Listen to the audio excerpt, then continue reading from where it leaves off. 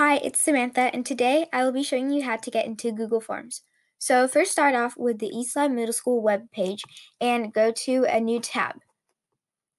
And now click the waffle icon right here and scroll down and go to Forms.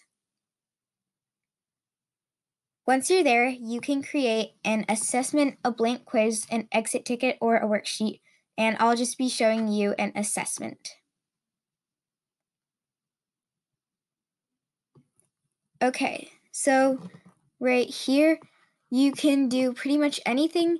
You can change the color and theme, so you can do any of these colors, and you can change the header picture, and also you can determine what questions are there.